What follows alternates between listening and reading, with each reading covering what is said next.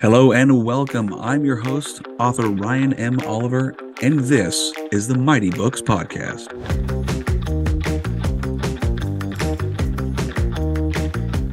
Hello, everyone. Welcome to another episode of the Mighty Books Podcast. Today with me, I have Dr. Randy Overbeck. Now, Randy is an award-winning educator, author, and speaker. As an educator, he's served children for more than 3 decades and has turned that experience into captivating fiction, authoring the best-selling series, The Haunted Shores Mysteries, winner of 9 national awards. He is the host of the popular podcast, Great Stories About Great Storytellers, which reveals the unusual and sometimes strange backstories of famous authors, directors, and poets. He's also a speaker in much demand, sharing his multimedia presentations, Things Still Go Bump in the Night, a few favorite haunts, and everything you wanted to know about publishing, with audiences all over the USA. As a member of the Mystery Writers of America, Dr. Overbeck is an active member of the literary community, contributing to a writers' critique group, serving as a mentor to emerging writers, and participating in writers' conferences. Dr. Overbeck, how are you doing today? I am doing great. It's a gorgeous day out here in Ohio, and I'm delighted to be talking with you, Ryan. Awesome. I'm glad to have you here. It's a nice and cloudy-ish kind of partly day here in Washington State, so hopefully we're sharing some good weather vibes. We're here to talk about your new book. What is that title of that new book? The new book is called Cruel Lessons. It's actually the first book in a new series set in schools called Lessons in Peril. The book is a atmospheric amateur sleuth mystery about a drug pusher pushing drugs into a middle school, and the work between the school people and their officer to figure out who's poisoning children and get them and to stop before more kids die. Oh, man, that sounds serious. It's not gloomy, it's not eerie, but the topic is very serious. Oh, absolutely. Now, you said you had 30 years or more than 30 years of being an educator in the schools. What age group did you work with? Well, I taught high school and junior high and college for 12 years. Oh, wow. And then I ran school districts for 28 years. So I was assistant superintendent and superintendent in 4 different school districts in 28 years. Oh my gosh. So I imagine that the inspiration this obviously pulls from your educational background, educator background, but like any of the stories that we would read in there, are they like based on true events? They're not based on true events, but they are similar to things that, well, not in the first 3 books, those are paranormal mysteries. So that's Okay. that's a whole different subject. But this new book is based on events I encountered over my 28 years. There were numerous times where we had drug issues in the schools and we had to deal with that. Now, the actual storyline, no, it's fiction. But the Okay. kinds of things that are going on and the people involved and that kind of stuff. And the characters that I've created are all based on composites of people I work with. Oh Um, yeah. both mostly good, but some not so good. So Yeah, you're going to find a lot of, breed of human regardless of where you work. And I mean, I worked in education for quite a while. I still am in it as a trainer with a naval base, but I mean, there's only 3 of us who teach versus at a school of, hundreds potentially, especially in a school district. So you have a lot more to pull from, I imagine. and 95% of those people are just like me. They're in it to serve children. They want to Yeah. do what they can for those kids. But there's always a few that's are outside that norm. And the one thing that's very different about this book is that all of the good guys and all the bad guys are all school people. Oh, And okay. readers are Okay. sorting through trying to figure out, well, who's on whose side here and what's going on. So that's part of the fun of the read. Yeah. A good old whodunit mystery. Yeah. I Yeah. like those. I like those, especially when you have all the suspects right there. There's something said between like you can really put this one person on a pedestal as like they would never do that. They're the best person, and then the twist is, holy cow, they're actually a darker human being than you ever thought they would ever be. I love pulling the blanket out from other people. The professional reviewers are just coming in, and a number of them have talked about that oh, it's this person. No, it's not that person. Oh, it's this person. Oh no, Yeah. it's not that person. It takes a So lot of talent to do some misleading writing like that too. it's a very complicated process to create effective red herrings that are not obvious or not that are organic to the story. Put it that Right. way. You didn't just stick something in. Yeah, I've read some books that I mean halfway through I know who did it. And it turned out to be this person. I'm like, well, that was I mean the story was well, written, but it was just that element of it of Yeah. surprise of the plot twist wasn't there. It was more like a plot hallway. I could see the entire way through it. You know what I mean? It's just not something yeah, I need to learn. I would love to learn more about that. So like what does it take to develop a good red herring character and write so it's not super obvious who the culprit is?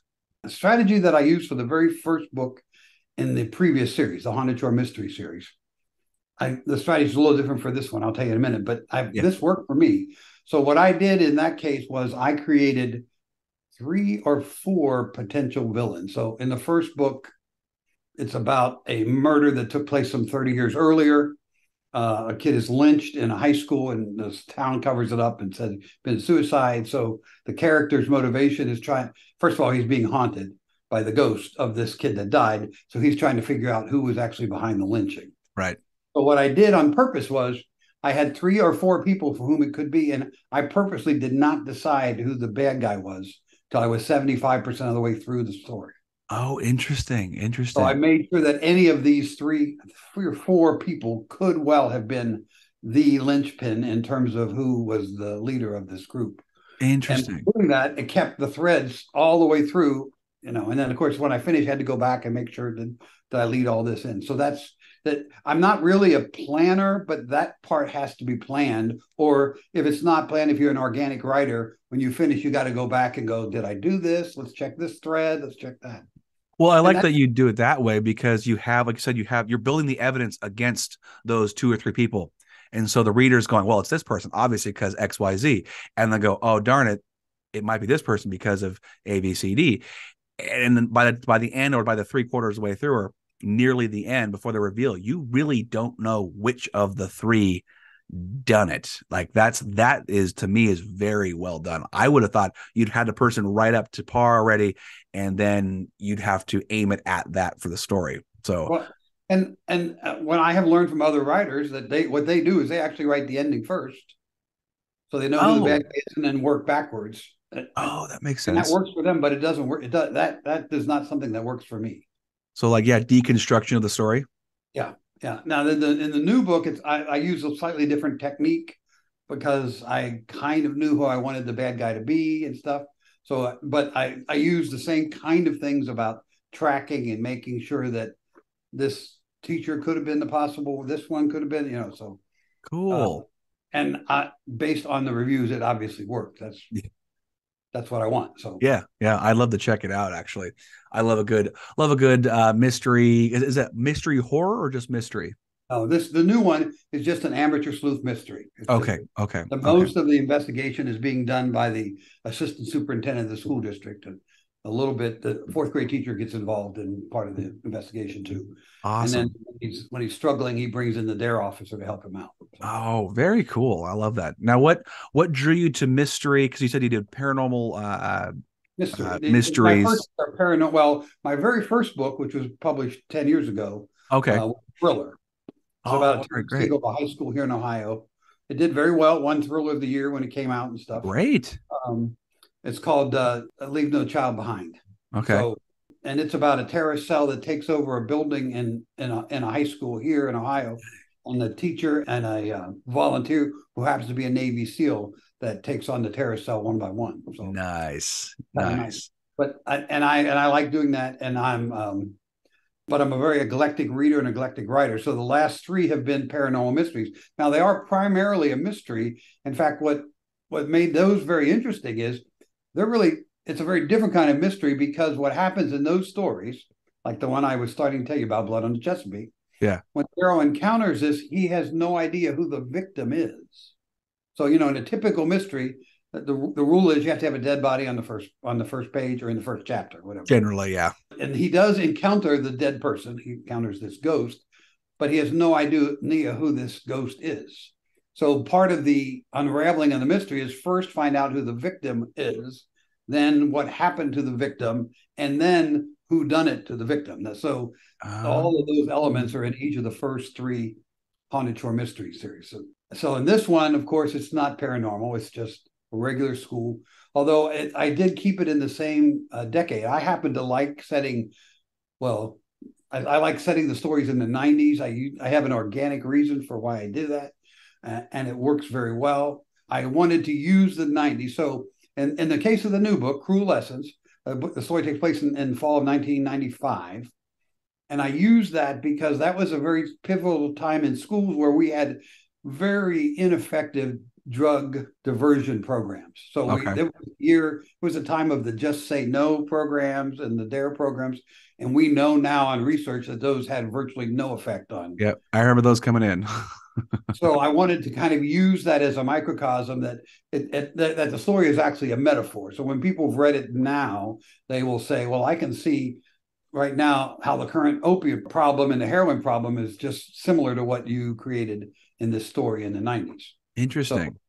and by putting it in the past, I kind of get rid of all the political stuff that surrounds anything that's current. That's a You know, good idea too. Well, and I also like when you set a story in the earlier decades because, like, yes, it's fun to read the current stuff, but when introduction of technology, like especially cell phones, comes in, you eliminate a lot of the drama. I feel like, well, if I have someone dying in front of me because they got shot by a bad guy, today I pull my phone out, call 911, drama. Yeah, it's still going on, but it's remote, mostly over. Okay. You're applying pressure. They show up, they take them off the hospital. They're fine. When, even in the 90s, when cell phone technology wasn't exactly amazing, they was still there. It was not great. So the drama's there. Now this person has a real potential for dying or great peril or whatever. And you look at all those other stories, mysteries or thrillers that are based earlier in history, it's a lot more. It's like, why can't they just call somebody? They can't. There's literally no technology for that. So it adds to that suspense, that drama. It pulls people, the edge on the seat feeling.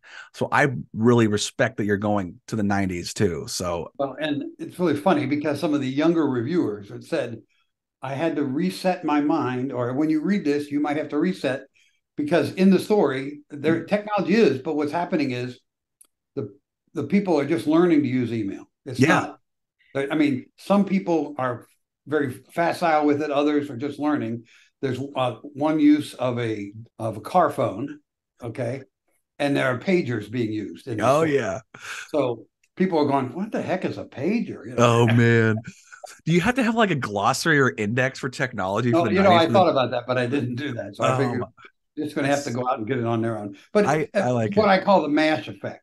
You Yeah. remember the show MASH that was Oh such yeah. a fantastic show, and the MASH was supposedly supposed to be about the Korean War, but it was really a satire on the Vietnam War that was going on, without ever mentioning Vietnam or getting into all that. So I kind of use that same technique in my Okay. story and say, okay, well, let's talk about the problem of today, but we'll put it in the context of the past to make it easier to discuss. That's really interesting that you'll kind of put that nest egg in there and it's based off of that. I mean, and when you really look at the reports and everything, they really did those programs really did not Yeah, do didn't much. work. They were hitting it so hard because when I was a kid, I went to elementary school in the 90s and I remember those programs and people were reciting all this poetry and these stories and saying how drugs are bad, yada, yada, yada. And I mean, Mothers Against Drunk Driving, that stuff too came up because I'm going to kind of couple the alcohol with the drugs, obviously. Yeah, that's And right. I remember it was just so heavy in our culture during that time. And I don't feel like it did. Because it didn't do much at all. Like, No, the period. research says that here's what the research says. Research says that the DARE program did a nice job, did an actually good job of helping improve kids' attitudes toward cops, but didn't do much about drugs one way or the other. Didn't Interesting. help, didn't hurt. The Just Say No program had virtually no statistical impact on the decrease of use of drugs Yeah. because it's kind of a dumb program. Just say no, that's so. And what I do in my story is I have a rogue hallucinogenic drug that's similar to LSD that the kids can get and apply in a tattoo on their arm. Oh, Now, okay. no such thing has ever been exist, thank heaven. Yeah. And then because of that, then they steal a car and they wreck the car and they all die and stuff. So that makes kind of a good comparison to what they would do if they could get their hands on some of the stuff floating around now. So Right. Right. Well, it kind of reminds me of like the what do you call it? the forbidden apple or forbidden fruit. Yeah, yeah, You know what I forbidden. mean? Like, well, That's exactly because when you talk about, I know when I was growing up, it was like no, no, no, everything's no, right. everything's no. So for my mother was lucky because my siblings and I were like, yes, ma'am, okay, we'll make sure we don't do that because we listened to her. Now there's other friends of mine who's like, no, it must be good. Like No I want must to be check yes. this out. Yeah, Right. so that forbidden fruit effect, it just eats at you. Well, why? So for like I've employed things with my kids like, well, here's the thing. It's like, here's what it does. Right. Here are the facts. You can make up your own opinion. Now, here's what will happen if you do this and this and lay everything out on the line. So there's no mystery. Right. There's no stigma of curiosity. That curiosity is gone because they've got all their questions answered. So it removes the mystery, which in this case we want mystery. We want all the mystery. What drew you to mystery though? I've been a mystery lover for a long time. As a reader, I'm very eclectic. I love mysteries. I love thrillers. I enjoy some science fiction. I really have gotten into historical fiction. I like historical fiction a lot. Yeah. That's some of my favorite. All of those range of things that I like, and this idea, the very first mystery that I did, the Blood on the Chesapeake, just kind of came. My wife and I visited the Eastern Shore of the Chesapeake Bay several times. I really love that area, Yeah. and it just kind of the idea came to me as I was walking around checking places out and going, this would make a good story. The Chesapeake Bay area is absolutely gorgeous area. It's our favorite place in the U.S. to vacation, and Yeah. it's a really interesting place because it's got kind of a dual personality. So it's kind of like New Englandish progressive on one hand, and then you go 10 miles down the road and there's Confederate flags hanging everywhere. So they can't really decide what they are. So I use this kind of push-pull thing. And I said, well, it'd be great to create a mystery of something that happened. And then when I did the research of the area, I found that there were 2 lynchings that actually occurred in this area a couple decades earlier than my story, but they actually had occurred. Well, and experts have told me there were probably more than that. They just weren't documented. All of those pieces came together and went, okay, well, what if he has to solve the mystery of what happened to. So my characters are motivated because he cares about kids. So here's this black teenager, great big teenager who terrifies everybody else who sees the ghost because he's so huge, and he's naked because that's how he was lynched. And my character is a teacher and going, I got to find some way to help this guy. Yeah. That leads him to trying to find out what's behind the story, and so it was a lot of fun. It's fun for me to kind of wrap the mystery around Mhm. and see if I can do it in a way that keeps readers glued to the page. Yeah, no kidding. Now, what drew you to doing paranormal mysteries particularly? That was an accident, as a matter of fact. I really wasn't going to do that initially, and I was at a writing conference. This is actually funny. I was at a writing conference in Indiana, and the session I wanted to go to canceled. Sometimes somebody doesn't show up and stuff. Sure. And I'm going through, and well, what should I go? Well, there was a presentation by Central Indiana Paranormal Society, and I went, what the heck? I'll go. Ah, yeah. And they blew my mind. Just what I learned from them was just absolutely incredible. First, kind of what they do, the professionalism with how they approach of what they're doing and stuff, but what they learned and stuff. So that got me kind of into going, well, what if I had put this little angle in there? Uh-huh. And I have read ghost stories. I'm not a huge fan of ghost stories because my ghost stories are not like, so I don't know if you've ever read ghost fiction, A little but bit. ghost fiction, there's really 2 kinds of ghost fiction. There's these, what I call the Stephen King variety, the ones where you're terrified, Yeah. that keep you up all night. Okay. Which all have all these malevolent spirits, which incidentally, there's almost no basis in truth for that. Mhm. And you have what I call Casper the Friendly Ghost fiction, which is usually a cozy mystery where the ghost they help solve the mystery. And okay, well, there's no basis in truth for that either. Right. So what I tried to do is I tried to limit my ghostly appearances to what's actually been documented. So Yes. ghosts don't talk, the ghosts don't solve any mysteries. The ghosts are able to lead my character in a way that he's able to uncover something. Oh, okay. So it's like So more like a clairvoyant kind of thing. well, he will see, and the ghost will leave a message of some kind. Okay. Uh, but it is not able to say, here's who killed me, go get him. Yeah, that would make a really short mystery, I think. Yes, exactly. This guy did it years ago. Oh, okay, well, go get him. Well, that was 4 pages. That's not very enticing at all. We were talking before we hit record about your podcast because you have one as well. Can you talk a little about your podcast? Yeah, sure. I have a podcast. It's a year and a half old now, I think, called Great Stories About Great Storytellers, where I do research on famous authors, directors, and poets that the name everybody knows. But I do the research in addition to telling about why they are famous and why they are successful.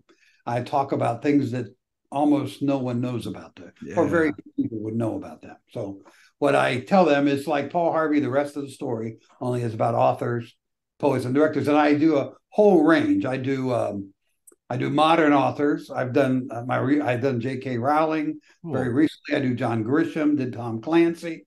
Okay, I do directors like Steven Spielberg and Walt Disney, Nice. poets like Shel Silverstein. I also do classic authors like Mark Twain. So and I try to make it a wide variety of guys, women, and men, and I try to find somebody that's a kind of an interesting story and a story behind the guy. This month I'm doing Alfred Hitchcock. Oh, cool.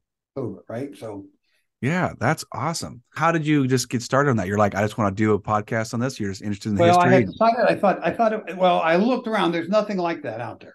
So I kind of checked podcasts to see if anybody was doing something like this, and I couldn't find anything. And I thought, I think there might be a niche for this if I can get it out and do it in a way that people will respond to. Yeah. And it's growing. It's not growing as much as I'd like, but it's Right. growing. And the response has been very positive. So I'm kind of thrilled. And what I do is I do a sponsor. So each episode I don't really sponsor. I don't have a sponsor. I have a partner. There's no money involved. So Okay. I will do a brief ad for somebody else's podcast, or my publisher sponsored one of them, a library sponsored one of them, and then they share my podcast with their audience, That's a good idea. whatever their social media audience is, or whatever newsletter audience is. Yeah. That helps get the word out. So That's actually a really smart idea. I love doing that. Well, that's kind of what we do. What I do with this is because as I talk to more people learn about it, and it's just kind of a natural organic growth. So that's actually really smart how you're using the connections around you and that same audience yeah, to spread the word because there's so many podcasts. It's hard to break through, it is. and because there's so many good ones out there that it just people don't know about because it's just so saturated with shows. What's one of your favorite good odd stories of the authors or directors? What's one of your favorite ones? Um, let's see which one. Well, the one that I tell this is actually the first episode, and it's part of my. You mentioned I do book talks, Yeah. presentations on a regular basis, and the first one I do is called "Things That Still Go Bump in the Night." And at the end of that, I tell the story of John Grisham, and he's one of the most interesting characters. So I don't. I'll do that for you because I can do it in about 2 or 3 minutes here. So Sure. John Grisham, everybody knows John Grisham now, but in Yeah. 1989, actually 87, 88, John Grisham is, I guess, a very successful lawyer and a member of the House of Representatives of Mississippi, a really busy guy. And he had sat in on a rape trial that had inspired him to create his first story called A Time to Kill. And so your listeners kind of get it. This is important. So the story is about many people have seen the movie, not as many people have read the book, but stories about two idiot rednecks who find this 12-year-old black girl, rape her, drag her behind on her truck on a chain and Yeah. kill her. Oh, Her dad finds who that is and kills the two boys. What I tell people when I'm doing this is I haven't spoiled it for you. That happens in about 11 pages. That's how yeah. John Grisham writes. The story is actually what happens to the town as a result of the trial. Yeah. This really southern it's in Mississippi, where southern town. Anyway, so he wrote this book in 87 and 88, tried desperately to get it published. No one was interested. He told us at a conference I was at that if you go to his office in Mississippi, which none of us are going to get there, one wall of his office is papered with rejection slips from agents and editors and publishers for that book. Wow. Somewhere along the line, Eventually, he got a Christian press in Florida to publish the book. Now, I tell my listeners, now imagine what the story is about, and think about who the Christian press in Florida in 1989 was, where readers would likely be. Uh-huh. They did what was standard in those days. They ran a 5,000 copy run. That's what you did in 1989. You were a publisher. And the book sat on a shelf and did not sell. Oh, John was literally beside himself. He could not believe this because he was convinced that he was going to be a writer. He quit his job. I tell my audiences, now I imagine that was an interesting conversation around the dinner table. oh Honey, yeah. I put me through law school, but I want to do this writing thing. And he went to the publisher and he got boxes of books. And the books, and he put books in the back of his car and drove around the South from small bookstore to small bookstore and said, just put 4 books up. If they sell, send the money to the publisher. If they don't sell, I'll come back and get them. Mm-hmm. Anyway, along that sojourn, he somehow an agent in Florida got a copy of this book, A Time to Kill, read it, liked it, eventually got back to John and said, well, I know you got to publish for this book already, but are you working on anything else? John said, well, I'm just finishing my next book called The Firm. And the rest, of course, is history. So, Wow, that's really cool. Of course, it exploded. So that's kind of an interesting backstory that people don't know about John Grisham. And that's the kind of thing that I will drop on about an author or poet or. Yeah, that's really cool. And I mean, like, how did your research? Now, I mean, like, whenever I look and doing research, I get a little overwhelmed with how much information there is. How long does it take you to A, gather those resources, and B, search through the credible ones to create your episode? How long about does it usually take you? It'll take me a couple of hours every month to be able to collect the research. What I do is I just kind of start going out and getting stuff that I can find from viable sources for the author. And I don't really pay a lot of attention to organizing it. I just pull it in and put it in a document and send it to. And then I will let it, and I'll read it. Of course, I read it all, but I will let it sit there, kind of percolate in my brain, because I'm trying to find this nugget of, okay, well, what would be the kind of backstory that would be kind of fun to put in? Do you remember Paul Harvey, the rest of the story? You're probably too young for that. Yeah. Okay. Well, so he always had this, and his was only 5 minutes, but he always had this thing, and at the very end, after the commercial, went, oh, now the rest of the story. So I tell the kind of mostly the stuff. Well, people will know some of what I tell in the top part, but they won't know a lot of it. I'll tell about awards and tell about what their life was and stuff like that. But then at the end, then I will bring the rest of the story part in the end. So it may take me, Ryan. Sometimes it might take me a week to look over that and go, oh, here's the kernel that I'm going to use for the book at the end. So cool. Actually sit down to write 2 hours maybe to create something that's about 11 minutes long in the end. Okay. Well, that makes sense. Paul Harvey actually inspired, Mike Rowe. Yes. Yeah. He did his show, The Way I Heard It, and he's got hundreds of very similar episodes like you have, but it's across the board. It's not just dictated to directors, and it's very well done. So like, if it's something like that, I mean, it would be very interesting. So I need to look you up and start listening to that, because I think that'd be fun to learn more, because this is kind of right up my alley too with what I do, and just more learning. That way I can bring more to the conversation when we have those particular topics come up. Just more. And I try really hard to make it so that so like I've done Ian Fleming, who's, if you don't remember that name, James Bond. James Bond, So Shel Silverstein, who is, have you got those books for your kids? Where the Sidewalk Ends? We don't have any here, but there's some in my wife's classroom. Yeah. And like, for example, he was a big Playboy. Really? He was good friends with Hugh Hefner and lived in the Playboy Mansion. So it's all, so there are all kinds of interesting. No way. That you don't know about. You don't think of children's poetry and Playboy in the same sentence. No, you unless do you're not. thinking of some kind of jail. In fact, some of his first work published stuff was in Playboy magazine. No way. That is hilarious. Yeah, I gotta look your stuff up. That's the kind of stuff that I'll find a nugget that I think will work really well. Wow. Okay. Yep. You sold me. I gotta go and find your stuff and start listening, sharing that around too. That's You really know, cool. how did Tom Clancy go from being a life insurance, some kind of an insurance salesman, to the number one tech thriller writer in the world? Well, insurance is about the details. So Yeah, that makes you know, sense a little bit. I was so impressed with him. I don't know. Have you read Hunt for Red October? That was I the have first seen the book. movie. I actually have the book, but I have You need not to read read the it yet. book. And when you read the book, I want you to think this man has never stepped inside a submarine. Oh my gosh. So He has I'm trying to now, but when he remember. wrote that book, he had never stepped inside a submarine. Right. You love There was it might have been, no, it wasn't. It couldn't have been Tom Clancy. I don't remember, but there was another author or writer of some sort when the nuclear power came to be a huge when nuclear submarines became a thing. Rickover. Commander Rickover, Admiral Rickover. Admiral Ricker. Yeah. Yeah, who was basically the father of Yes. nuclear powered submarines.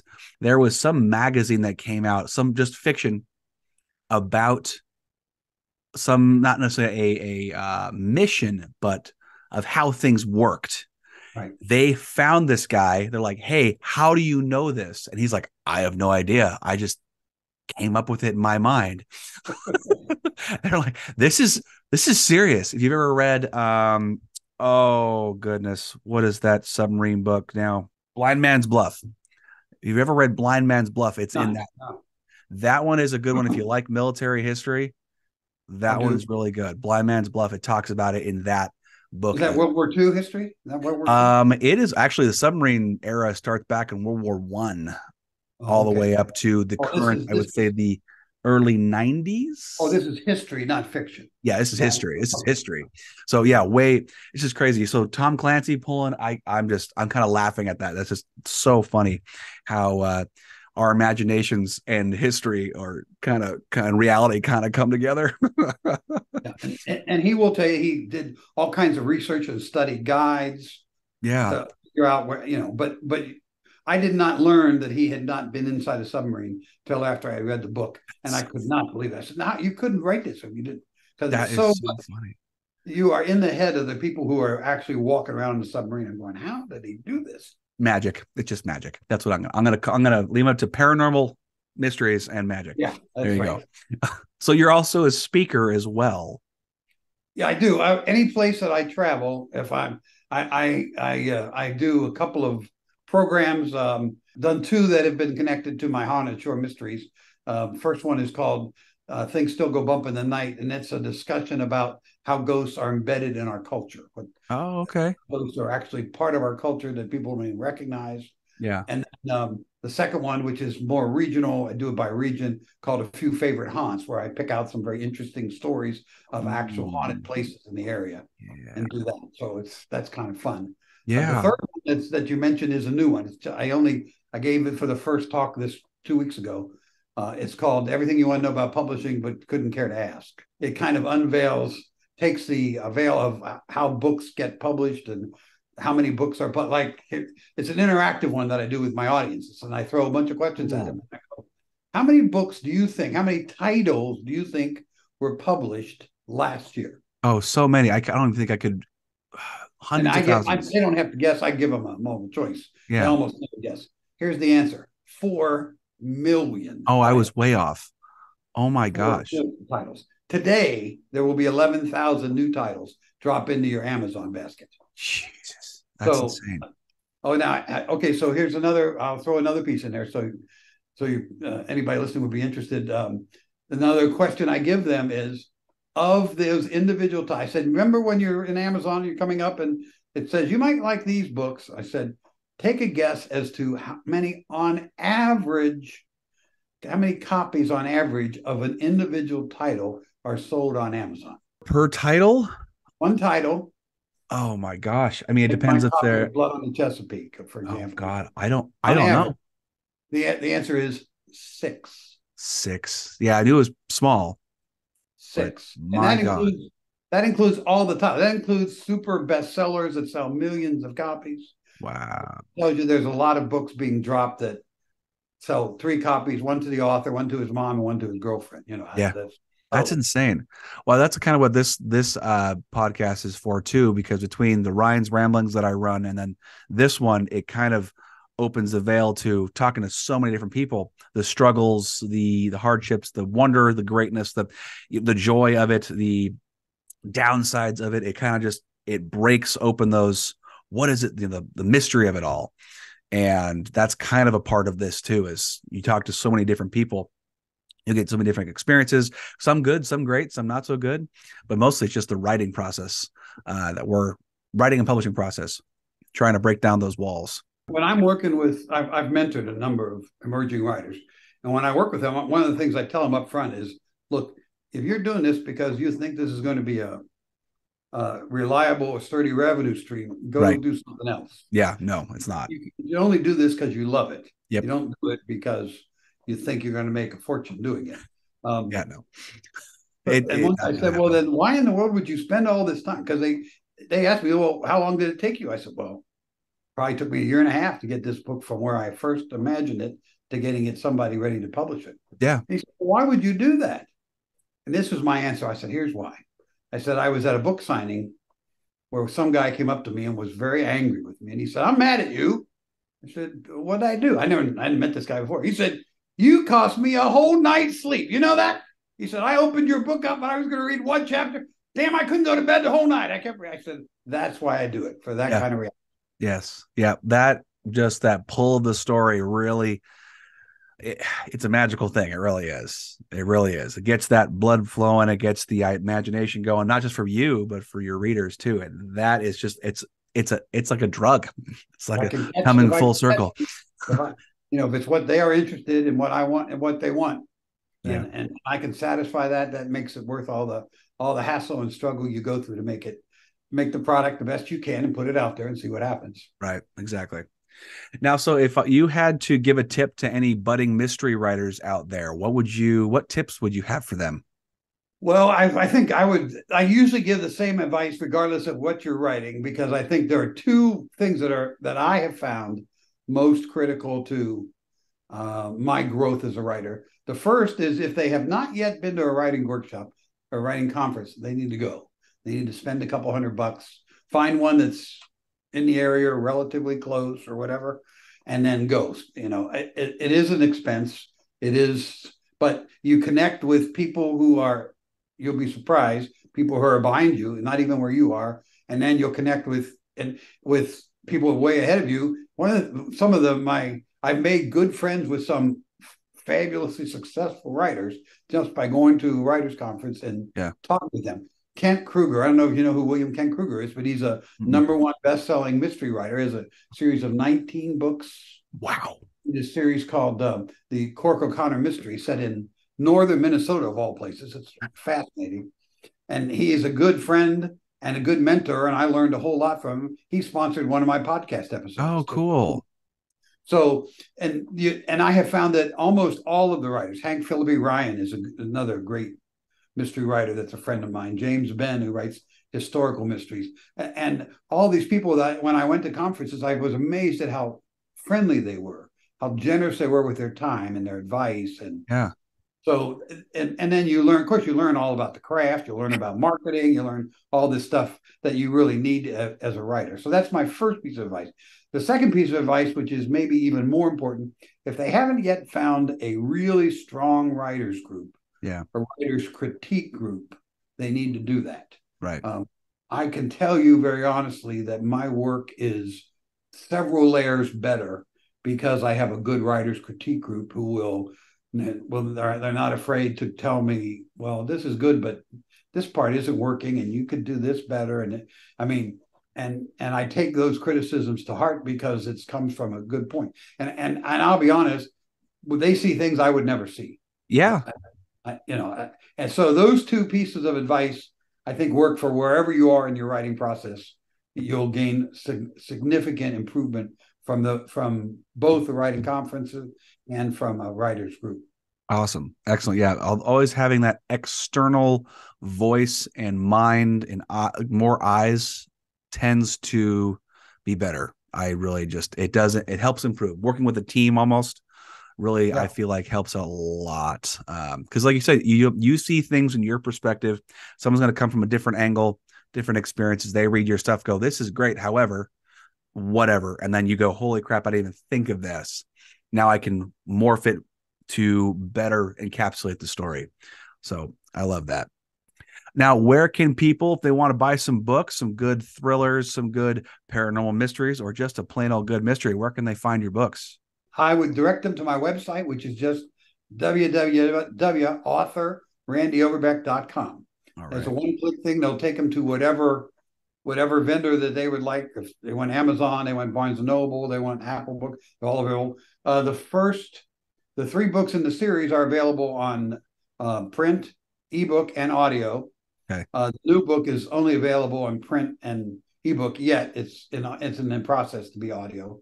And the Nice. first book, the original book, is only print and audio. But whichever their preference is, they can get them easily from there. www.authorrandyoverbeck.com. All right. Awesome. Well, thank you very much. Guys, I hope you go get those wonderful books. I know I'm going to go check out his podcast, that's for sure. And I want to read your newest one that's it's coming out, or it is out. It just came out. It just dropped on the publisher, released it on Wednesday. Wow. We are on Okay. Friday, so 2 days ago. It's just out. Nice. So yeah, mid October. So what is that? The 11th it came out? 11th, yes. October 11th of 23. That's awesome. Congratulations, by the way. Because it's Very much. not an easy feat to get books out. It's just not. It's a lot of work. It's a lot of dedication, a lot of time. So if anyone's done any kind of writing in the past, you know full well that it is a huge process. So Randy, this has been really great. I really appreciate you coming on and chatting with me today about your books. Well, thanks for having me, Ryan. I really enjoyed the conversation, and I look forward to hearing what your listeners think of my books. I do too. I love hearing good feedback from people. And then as you progress through your author career, you've got more stuff coming out. I'd love to invite you on for another interview when you get some more work out. I think it'd be really cool to chat some more. I expect to have another book out next year. Actually, the book is 90% finished already, so Wow. sometime probably in 24 it'll be out. That's amazing. Congratulations again on that. Again, it takes a lot of work, a lot of dedication, and a lot of passion for it. So, and it's very obvious. It's very obvious. All right, guys, I hope you really enjoyed this conversation. Please go get some awesome literature. Check out some really cool stories, great stories about great storytellers, his podcast, and just chow down on some wonderful mysteries. I know I'm going to go check it out myself. I hope you guys have a great rest of your day. And as always, stay mighty and keep reading. Are you an author? Do you know someone who is? If so, then message me, Ryan Oliver, at ryanmoliver.com to set up a free appointment to discuss being showcased on the Mighty Books podcast. If you enjoyed this episode, make sure to subscribe to the Mighty Books YouTube channel and share the link to this and more episodes with your friends and family. Thanks for listening. So long for now. Stay mighty and keep reading.